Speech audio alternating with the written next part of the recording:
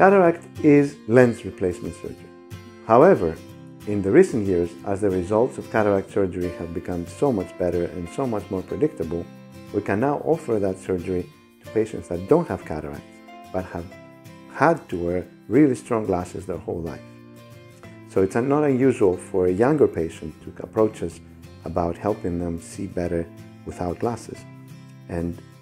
LASIK and procedures like that can be effective for a limited range of vision, but beyond that, they're not good choices and they can actually be harmful to the eye.